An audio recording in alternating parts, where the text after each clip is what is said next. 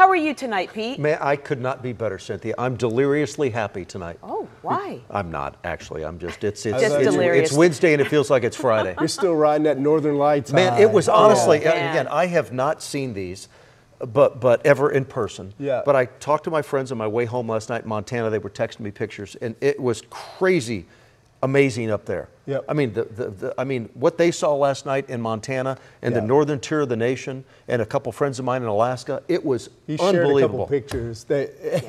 It was crazy. Stunning. It was got crazy. more pictures for us I have tonight? pictures. Okay. They're from Texas. Now, the question is, will we see the Northern Lights tonight? So this is what it looked like last night. This is Michelle Smith up in Boyd. We have a couple of other pictures here. Brittany Frost and Sanger. I mean, some really brilliant pictures right here.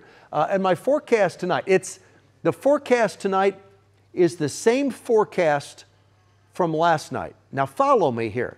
So tonight, again, same deal as last night, the same forecast, okay?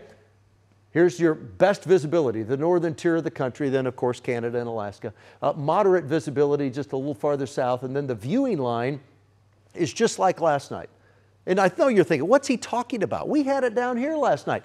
I'm not making this up. Last night, this was the exact same forecast. Here's the viewing line. Here's one thing I know about the Northern Lights, the Aurora Borealis, okay? These geomagnetic storms, you think it's hard to forecast the weather. Actually, you don't know, but I'll tell you, well, you know the result of it. You're like, he doesn't know what he's talking about. He said rain and it's dry.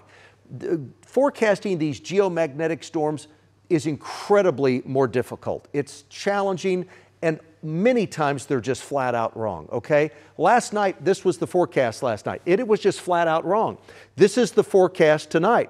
But that viewing line last night, of course, it dipped down into the state of Texas. We saw the Northern Lights were seen last night in central Texas and all through the deep south, even across the panhandle of Florida. So hopefully the forecast tonight is as wrong as it was last night, and you'll be able to see it. Now, a lot of folks in North Texas saw it last night with the naked eye.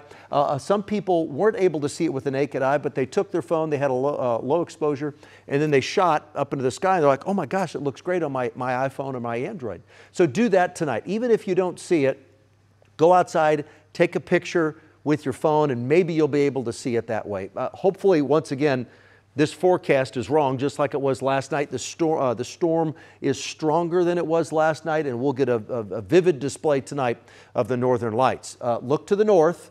The best chance to view is after 8:30 at night, and again, it's that long exposure on your camera. Just check out that setting. Google it if you can't figure out how to do the long exposure on your camera, but that really is a difference maker.